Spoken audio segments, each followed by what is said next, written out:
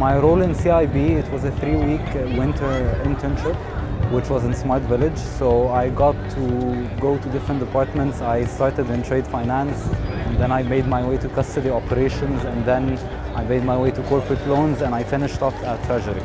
The internship was mainly related to my major, which is mechanical engineering. What really drew me to the internship experience at the Ministry of Civil Aviation was that it was a unique and an authentic experience. I worked as a product intern. My role was basically to connecting all the stakeholders from the business aspect to the technical team.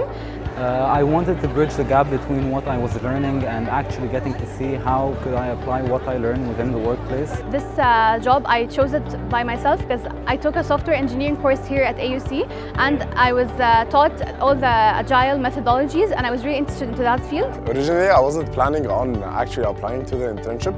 However, our department advisor encouraged me to apply, and I was picked amongst the 5 students who were picked for the internship. I learned how to define all the business requirements and translating them into technical requirements.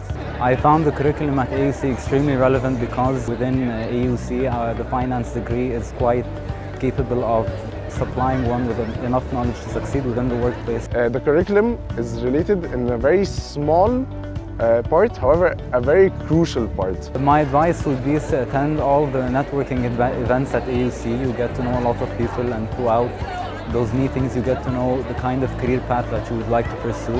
I would advise all students to keep their eye out for different opportunities, as I always thought I wanted to be a software engineer. However, working as a product owner made me interested in pursuing it.